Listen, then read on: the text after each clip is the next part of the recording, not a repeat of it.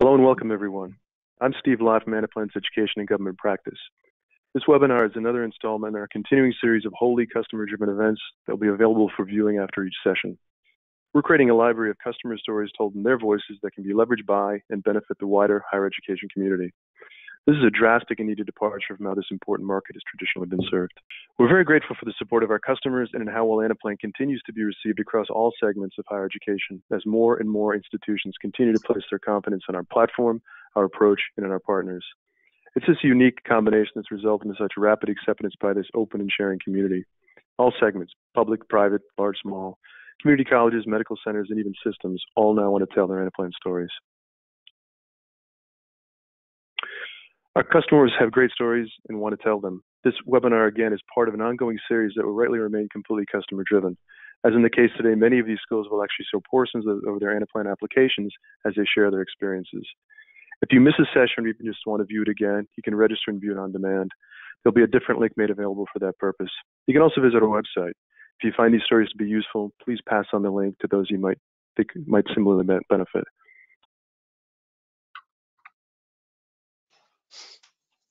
So today we're going to go through introductions, talk about Tarleton, and then look at what their objectives and the background of Tarleton is, and then work our way through both about Anaplan analytics, and then finally look at how Tarleton is deploying Anaplan today. And then finally we'll wrap with questions and answers. At this point, I'd like to introduce Curtis Gratz of Analytics. Curtis? Hi, thanks for the introduction. I'm Curtis Gratz, Director at Analytics. Been in consulting for a little over 15 years and 10 years directly servicing needs of higher education. I oversee our higher education vertical and help colleges and universities improve processes, including budgeting and planning, LRP, contribution margin and program analysis, all the way to what we're discussing today, facilities and space usage optimization. Dr. Barkley? Hey, Jordan Barkley. I am the Associate Provost and Associate Vice President for Academic Administration at Tarleton State University in the Division of Academic Affairs. Hi there, I'm Lori Beatty. I'm the Chief Financial Officer and the Vice President for Finance and Administration here at Tarleton. And I think I get to tell you a little bit about Tarleton now.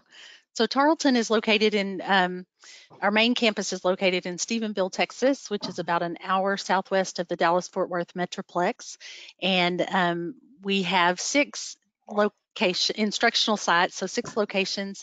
Our enrollment, the number there is 13,176. We have actually seen a little bit of growth since then, and we'll be very near the 14,000 mark this fall if numbers hold during this crazy time. We offer 100+ different programs ranging from a small number of associate degrees to doctoral programs, and launched our first PhD program in criminal justice last fall. Let's see, I think Curtis wants me to tell you a little bit about our goals, and our goals as a university are academic excellence, student transformation, distinctive engagement, and exemplary service. And all of those goals require space. And so the thing that we're going to talk to you about today is how we're using Anaplan to manage the space utilization on our campus. When we started this project, we really had two goals in mind. One was to provide additional insight into how our space was being used, both campus-wide, at our different locations, and then also all the way down to specific classrooms. The other thing that we were looking for was a way to run scenarios so that we could make better decisions around the usage of our space. In our student system and catalog system, we really couldn't see the impact to our space utilization efficiency score until after everything was over. And so what Anaplan is allowing us to do is to run scenarios before we make those decisions to see what our scores will look like.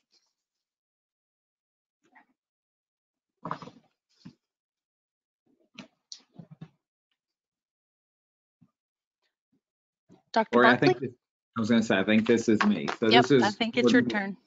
All right. So I, full disclosure, walked into this position a little over 12 months ago, not expecting COVID or anything like that to happen, and really just worried about space in general on campus. And so inherited a lot of the work that had already begun with one of my employees at the time, who was a manager of space here on campus. So I just want to point out that in our current situation, we have a campus or campuses where everyone values space,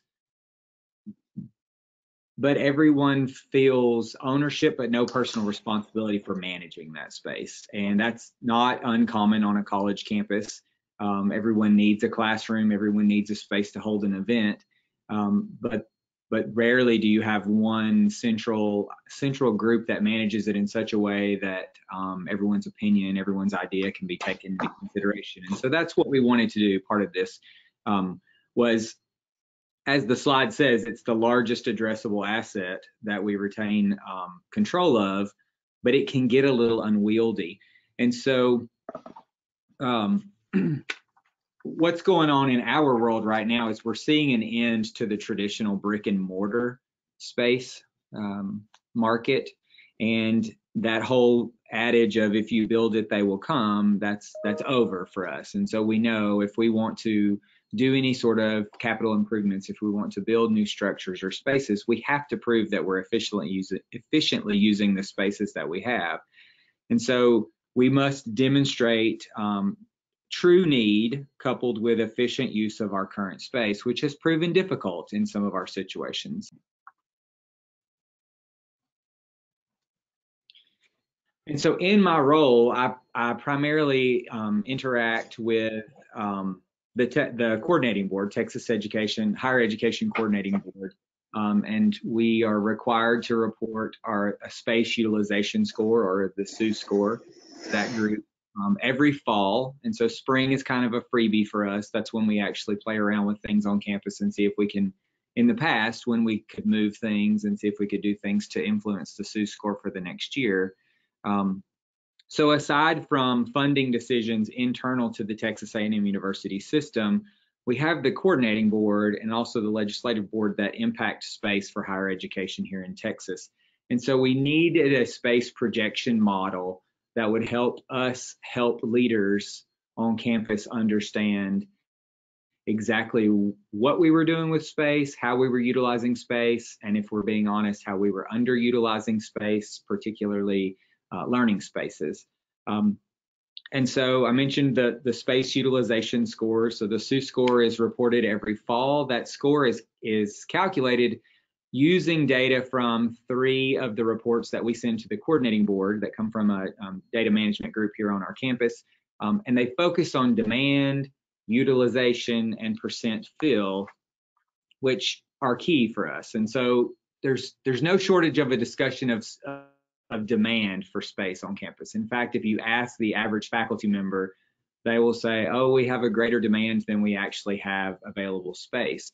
Those of us who look at the space management would argue, no, we do not. We actually, I just shared in the meeting that I just left that we've reduced the capacity on a lot of our classes to account for COVID capacities with the number of students. So many of those classes are down to 50% occupancy, and we still managed to get 75% of our 3-day-a-week classes into a classroom space on this campus where they can meet every day for 3 days, which means if you're looking just holistically, there are certainly lots of instances where we have more space than we have the demand for it, which leads a person who's informed to understand we probably are not planning as efficiently as we could. So we have people utilizing spaces on days and times and in certain blocks of times that are not ideal or efficient. So what does this mean for us? It means that if we do not effectively manage space, I cannot walk down the hallway and talk to the CFO who's on this call with me about how do we approach first our Board of Regents and then ultimately the coordinating board and the government here in Texas about building new structures. We have to have reliable data to make informed decisions. We can't just have, which we have in the past, have people decide we need a new building, we need this, we need that.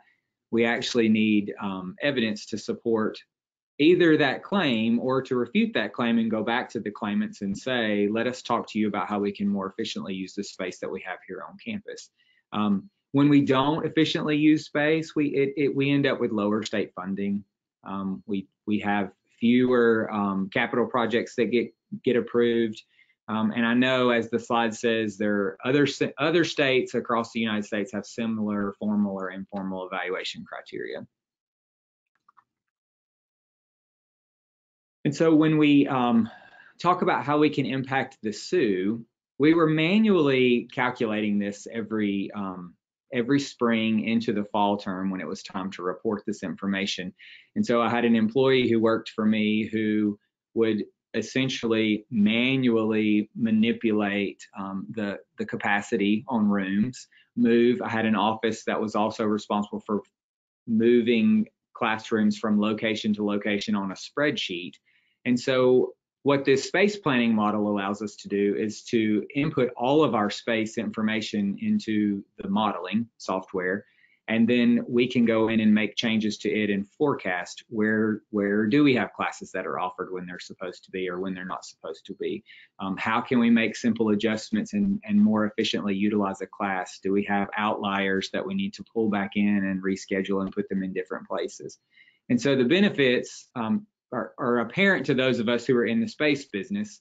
Obviously, the more efficiently we use our space, the more state funding we could possibly receive approval for. This definitely decreases our facilities and maintenance costs. There's a general attitude that all businesses on campus are always open, and it doesn't cost us any more money to do something because the lights are on and buildings need to be cleaned. But that's actually not entirely true. And those of us who are in the planning part of this understand that if we can centralize where those classes are housed and we can push things in certain directions, it's certainly more cost effective.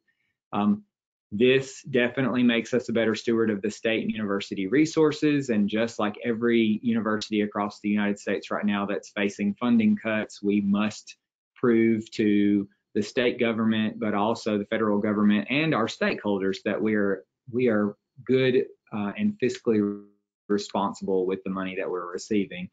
And then ultimately, all of that's nice, but in my role as associate provost, my ultimate goal is for us to serve the students as best as we possibly can. And so this product also helps us move from the notion that we're just going to build a schedule and students will register for things. This allows us to put that information into the model, and then we can then inform department heads, actually, based on what your students need, here's when you could offer these classes and you could most efficiently use the time, the classrooms, and the space.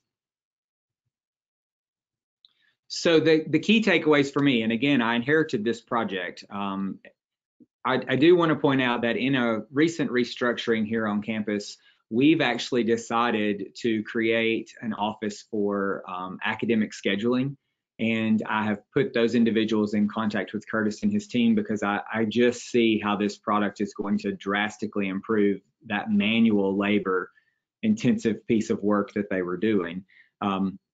It's going to make us far more keenly aware of where our spaces are, what we're doing with our spaces, how we're efficiently using some, over relying on some, under relying on lots of spaces. It's certainly a much better way of approaching space and space management than we've ever had. It makes external reporting much easier. The product itself was built with reporting out to the coordinating board in mind, and so the old manual manipulation of the SUE report, so that we played around with it to get to the magic 150 that we needed to hit. We can automate that, and we can do that with this tool. So the reporting piece will be better. As far as workforce alignment, this, I'm hopeful, will allow us to start to take a leveled approach at attacking this. So speaking with the deans first, and then the department heads, and then ultimately with the faculty, and helping them understand that when you take a look a deep dive into how space is managed and how we could be better utilizing space on this campus, we can make smarter decisions about what we're doing with our classrooms and labs and how we're using them and when we're using them. And then obviously, eye on the future. I know my colleague, my CFO who's on here, that is what this institution is committed to doing. We've tightened our belt several times. In fact, I don't know how many more notches we can pull that belt in. So we're just at a critical point to where if we're going to ask anyone for money to do anything on this campus or one of our other campus locations that are also growing, we're going to have to prove that we are super efficient at utilizing what we already have.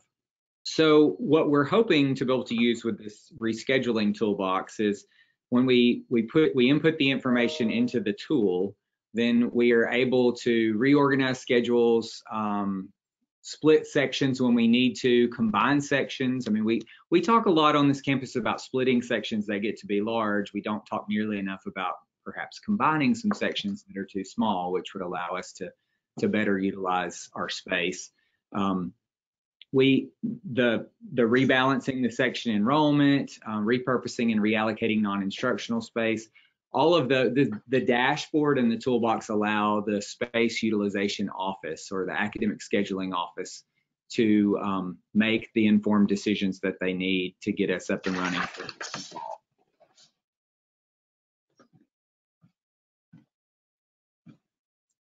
Great. So I'm unmuted. So great. So what we're going to do is we're going to take you through Tarleton's model at a high level, and we'll walk through some of the capabilities that they have, keeping in mind, what the overriding goals are and understanding what some of those toolkits are. I know Jordan talked about splitting sections.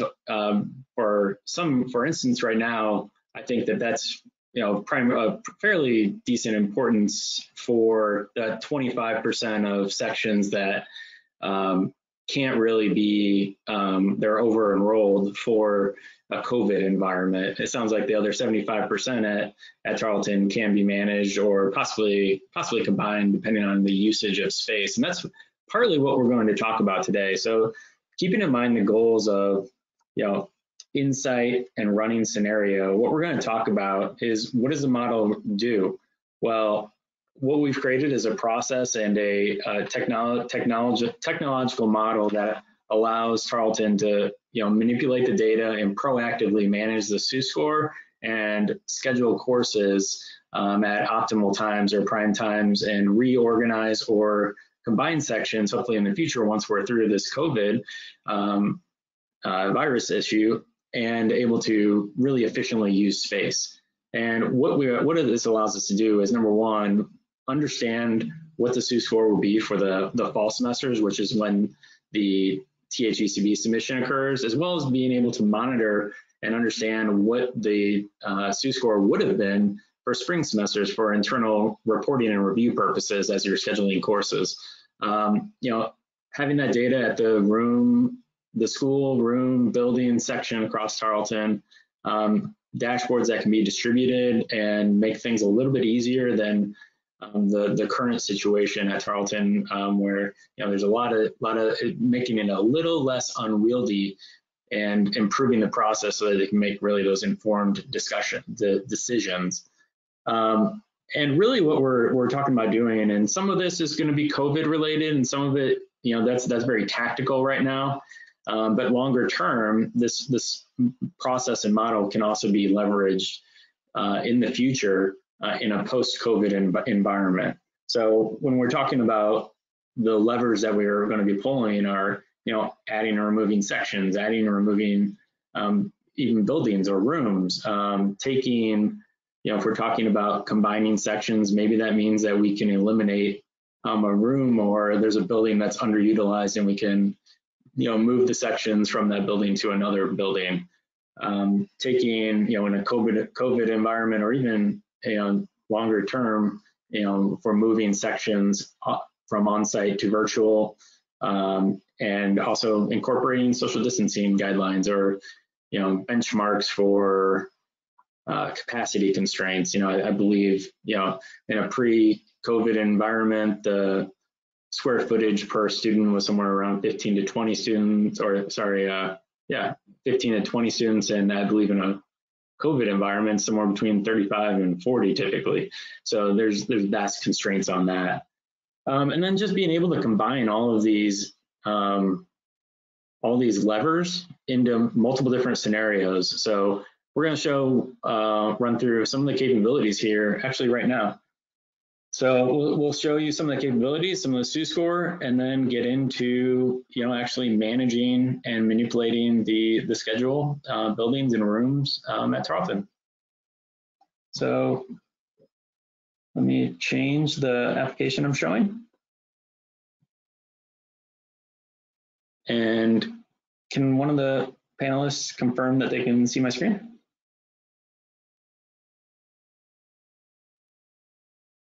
I can. Yeah, we can, Curtis. Okay, great. So what we've done here is we've logged into Anaplan. So Anaplan, just to give an overview, Anaplan is a pure SaaS modeling platform that can be accessed through any HTML5 browser, as well as some mobile applications as well.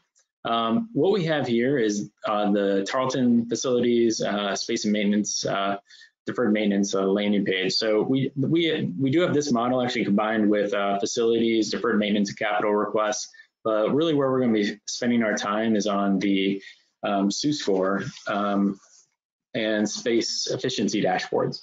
So what we're going to do is I'm going to go into the SUSE scoring assumptions dashboard to help you understand and provide an overview. So everything that we access here is driven off of dashboards. So we've created interactive dashboards. Now, I don't think this is going to change anytime soon, or maybe it will, but what we have in here is the SUSE scoring model as determined by this THECB. So we've got this in here as a refresher in case anybody wants to pull it open and see how we're calculating the information and why something's calculated a certain way. So we have links to the external document for the THECB and the SUSE score calculation. And we also have incorporated various SUSE score standards. So these are the standards prescribed by THECB, minutes per class, number of meetings per week, classroom minutes per hour. Now, if they were to, change some of the standards, so say change it from 50 minutes per hour to say, a full 60, you'll see how that actually changes our SUSE score by building. So we have these SUSE score, so the usage efficiency score actually calculated down at the building and actually at the section and room level as well. So this can be pretty helpful because what we also have here are some Tarleton State University standards around percent fill acceptance criteria and minimum headcount. So if a section isn't filled to 65%, we've created dashboards that help manage that and bring those to the forefront so that maybe we can combine those sections with other sections, or trying to understand what we might be able to do in order to get this at a more desirable time, or bringing together additional sections to make that a higher fill rate. In addition to that, we also have all of the demand scoring tables. So if anything does change with the guidance from THECB, we can easily update that pretty seamlessly. So with that, what I want to do is I want to go into the THECB dashboard. And now what we have here is a dashboard that shows, if we look at the graph of space usage, the actual classrooms in use at any given time, a lot of this information will tie pretty similarly and look pretty similar to the information that is provided by Tarleton to THECB to allow for that kind of proactive reporting.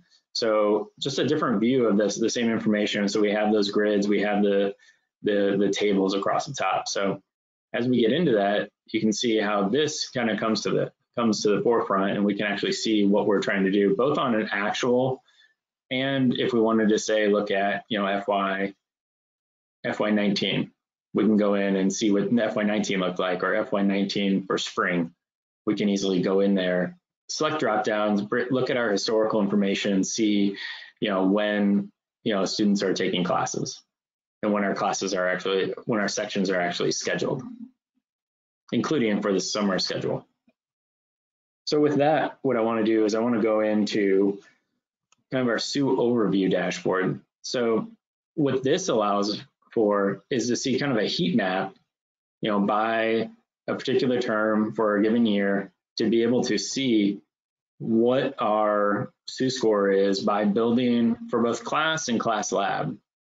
So this allows us to really see and drill down into what's driving the numbers. So if anything jumps out, we can go in and correct it, because I know that we found some items where there were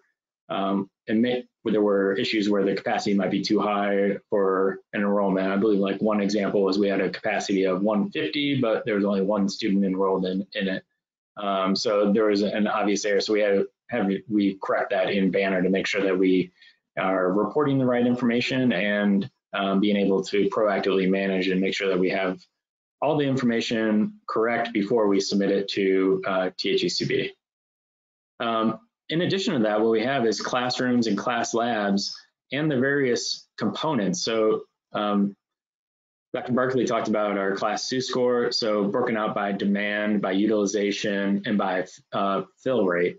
So we have the ability to see, by building, what are our fill rates, what are our demand rates. So if we look at our math building for classrooms, so these are classes, these are class labs, they each have different criteria, and you can see what the scoring is on each of them. So, and if you look down below, what we also have is by classroom and class lab, we have the ability to select, in this case, the math building, and actually see what the SUE score is for each of these actual rooms themselves.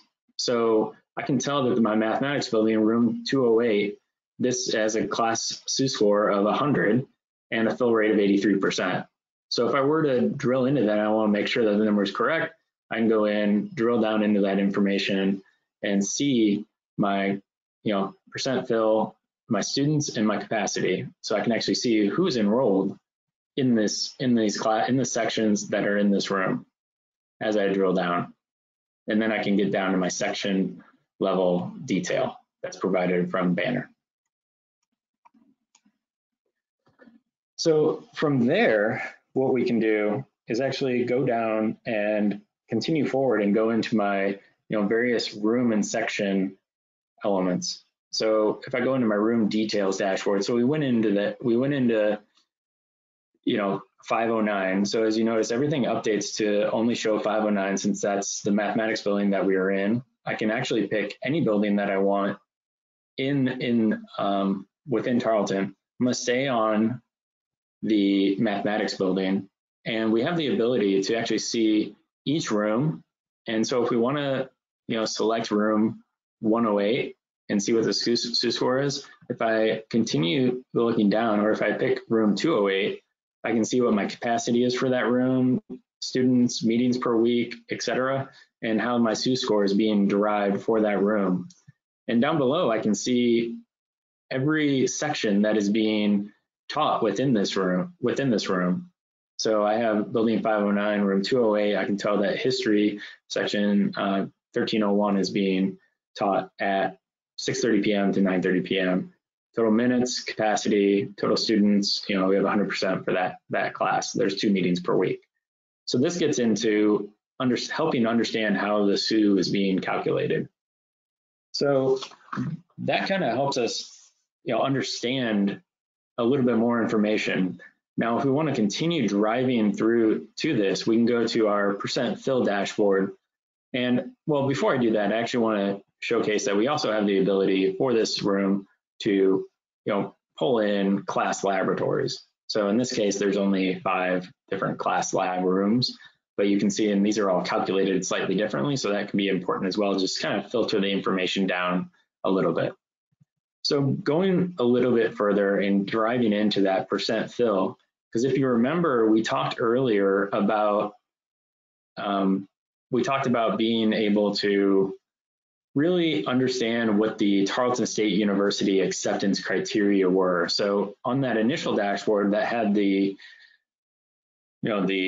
standards set by the coordinating board, we have our own standards. So if we want to go in and say we want our percent fill acceptance criteria, say we want to, set this to 50%, what you'll notice is that now I have a number of additional sections in this column. If I change this back to 65, you'll see a number of these courses will not meet the minimum criteria now. Or if I change this to 70%, even more do not meet the minimum criteria. So this allows us a proactive management tool. If we also want to go in here and see our minimum head count, we can go in and say, well, we need to have at least, 2 students. So now, we have a number of rooms and sections that probably have like 1 student in them. So we can see who is really, what classrooms are being used and what courses are really causing any possible issues in the SUSCORE calculation. So if we look down below, we can see that this meets this minimum criteria, but does not meet this. It's because we have so few students here, and our percent fill for 1 section, this I don't actually know what that one is, but the percent fill is only 21% for that particular session. So if I change this back to 10 and back to the Tarleton State standards, go in here, and then you'll see how that updates and provides a proactive way to kind of manage the various sections and have discussions with the dean as well. So kind of moving forward, this gets us into more of our ability, from where we are currently, we've kind of talked through how we got there and what it looks like from a historical basis. And as we're managing and proactively planning, this is where we start getting into our scenarios. So what we're going to do next is actually go into our scenario management dashboard. And this is where we can go in and start playing with and updating and reordering the schedules, splitting classes, splitting sections, combining sections, and items like that really provide a lot of power to proactively manage the SUSCORE. So for example, I'm going to go in here. I'm going to go into scenario 1 here. So we have the ability, number 1, to create new scenarios. I'm not going to go through that. I'm going to go through and update an existing scenario that we haven't made any updates to. But we can create as many scenarios as we want and make any of these updates that we're making to the model itself. So if I change this to fall of 21. So for the coming year, if we go in here and say, well, now we have to deal with capacity constraints. So we can one by one go through, and we actually looked at doing capacity by square footage. However, due to a lot of the class labs, there was a lot of additional information that may not have been cataloged at a given point in time. So it didn't prove pertinent to set it up on a blanket number of square feet per student or possible enrollee to limit capacity. So we can go through one by one and update the capacity override. What I'm going to do, just for the sake of showing the impact across the model, is I'm just going to select and make this a capacity override of 20 students per room. So as I go through here, I'm going to copy this and I'm just going to paste it down to every room in the engineering unit.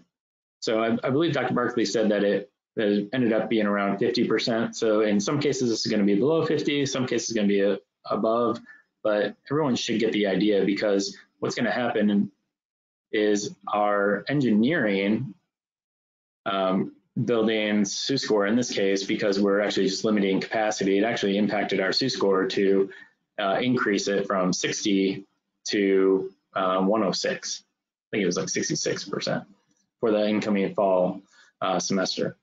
Now, and here's where you can actually graphically see that. So if I look at 993 engineering, which was the building we were updating above and limiting our capacity, we have 106 now overall score for engineering when we had 74.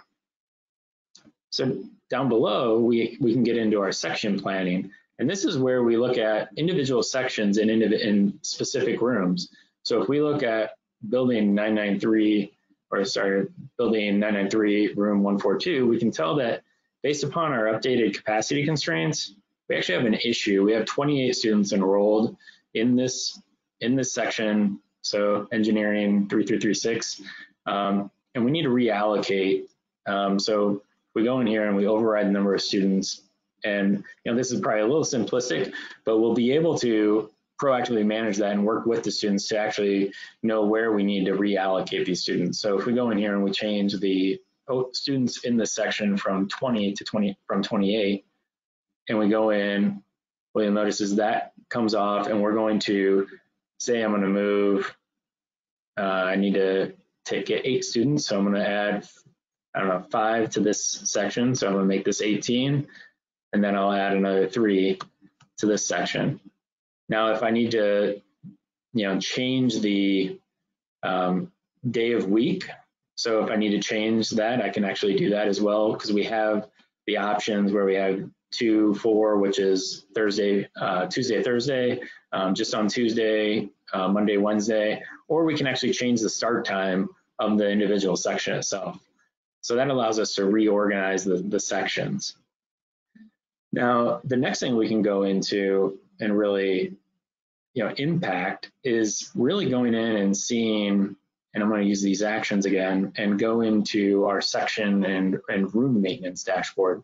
That allows us to better manage through what we're doing. So if we want to go in and actually say this, instead of doing what we did, which was moving students around, maybe we can actually just change the building, and we have to work with faculty member on that. But maybe we could move the building to a room, or the section to a room at the same time that has higher capacity. And then that would just solve the issue, because say that room has a capacity of 60, we can fit those 28 students into that room at that time. So that's one option that we have that allows us to run this. Or maybe that section actually can just be pulled offline. So if we uncheck this box, we could make this a virtual section, which is another option that another lever that we have to pull here. In addition to that, we can actually go in and start adding buildings. So over here, I have my various room areas. In this area, I can pick a specific scenario, and I can pick a building, and I can add a room number. So say we had a non-instructional space that we could reallocate and create a new room out of. We can do that as well, and update that with the correct capacity. So that's another option that we have, another level we could pull, and then go and move that section to that room, or split that section and move half the students to that room. So that kind of gets us to some of the capabilities that we have within the platform, and really being able to see, and iterate through what we're doing here. So if I go look into this and I look at my afternoon schedule, I can go ahead and see by building what room has what section enrolled. So as I'm going through and looking to possibly reschedule, and I'm looking at my prime time sections, I'm looking at prime times, and I'm trying to understand what is on grid versus off grid, and might be blocking another section from might be actually taking up 3 sections because it's off grid. We can actually go in here and understand that and use this as a mechanism to better allocate our sections across our various times. So with that, what I wanted to do is, as we go back and we look at our SUSE4 overview, this kind of brings us to the ability where we can see now we have our engineering building higher up the list at 106 versus where we were if we look back at, say, FY20, where we had it down at 74. So with that was actually what I wanted to show, just some of the capabilities of the platform, being able to, really have that toolkit to be able to more effectively and proactively run scenarios and manage both space utilization as well as understanding what the SUSE score could potentially be before actually submitting it to the coordinating board. So with that, what I wanted to do was turn it over to pretty much open it up for Q&A.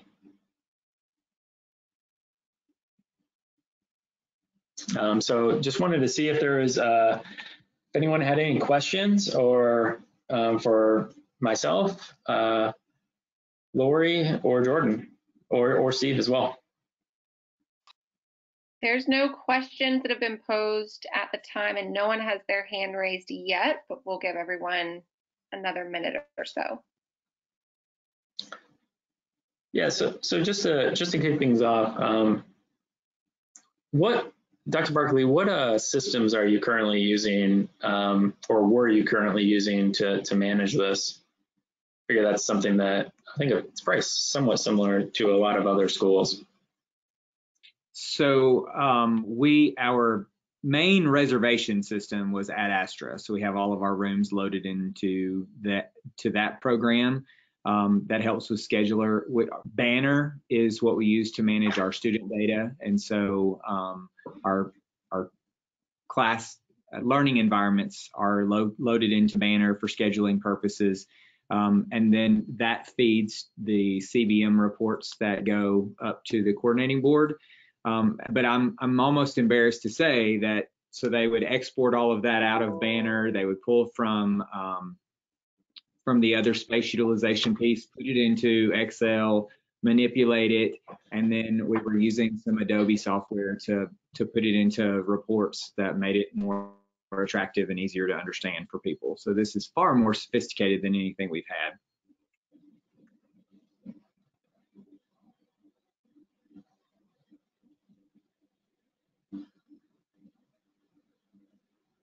All right, so we do have some questions coming into the chat. The first question is space utilization the only usage of Anaplan at Tarleton State?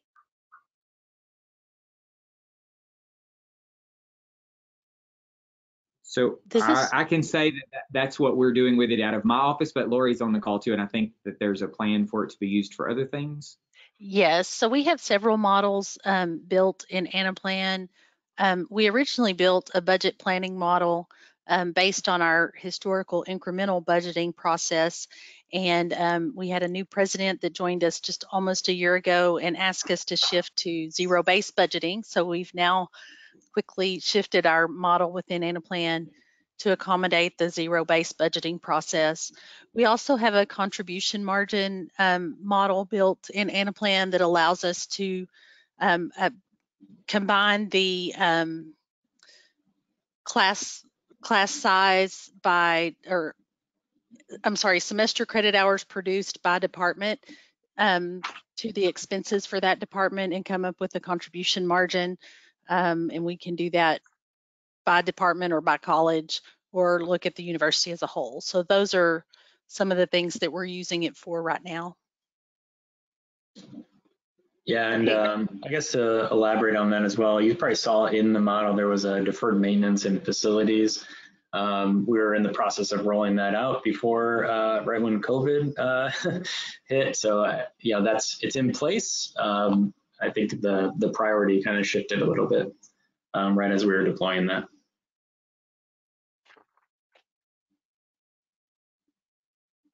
Great, and the next question is, when did Tarleton State start using Anaplan? So Curtis, I think the space part started before I started this position last July. Is that correct? Or was it, when did you all start working with RC on that piece? That was early last fall. We probably wrapped up the reporting piece of this towards the end of last year. So looking in the, I want to say December timeframe, and then probably starting in March or late February, we started working on the scenario aspect in order to more proactively manage the space utilization and scheduling at Tarleton. But we've been using Anaplan for several years. We started with the incremental budgeting model. And I want to say that was probably 2018, summer of 18. I was going to say 2 to 3 years, so that's about right.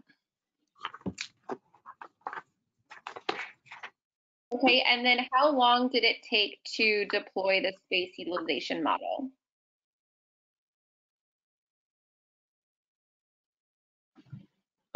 I would say we were from when we started it to really being more or less being live with it was probably a total like 6 to 8 weeks. There was some scheduling issues, and obviously competes on some key members' time because of COVID. But we had a lot of the data in place from some of the other models as well. So it was pretty quick. I'd say the level of effort was definitely underneath that. There was some scheduling issues just due to COVID, and the Tarleton team had to do some evaluations of room configurations and items like that multiple times throughout the process. That not much time to be in front of a computer reviewing models when you have to be out walking the buildings. But relatively short period of time from origination to deployment in terms of effort. Great, thank you. The next question is from Stephen. He said, can you talk more about the shift in moving from traditional budgeting to a zero-based budgeting model?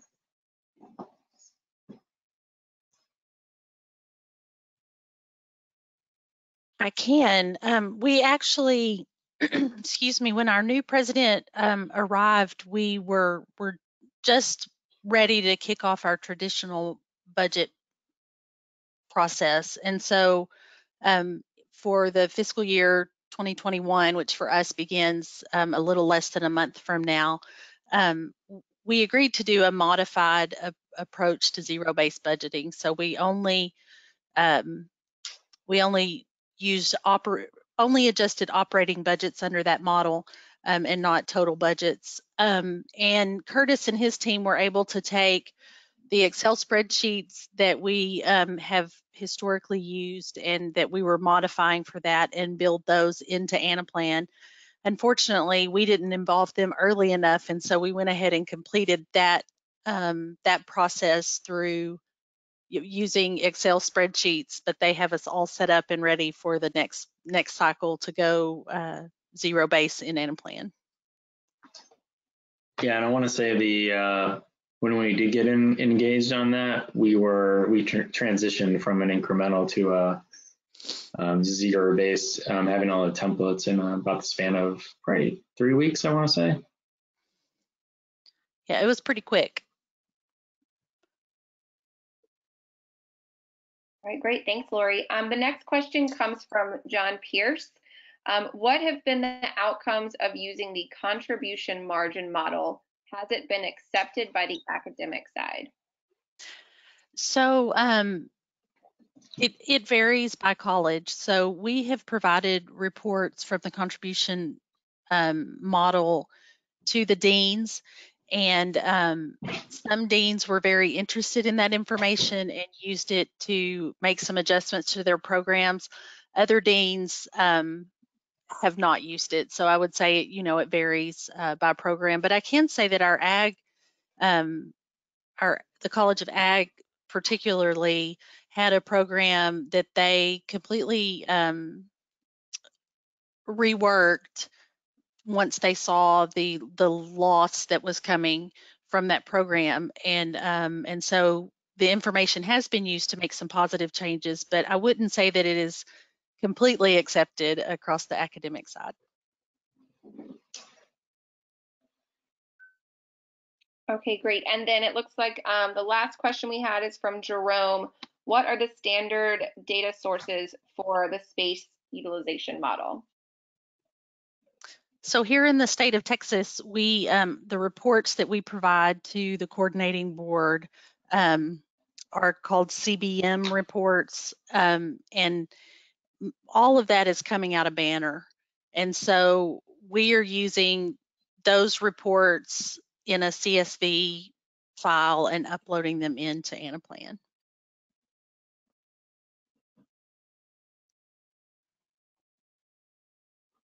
Great, thank you, Lori. At this time, there's no other questions in the chat feature or any hand raises. Well, thanks a lot, everybody. We appreciate your time, and hopefully we can help some of you out through these challenging times and improve your space modeling. And hopefully it was great to hear from Tarleton about their journey and what they've done and what they've accomplished, and also just what they hope to accomplish in the future.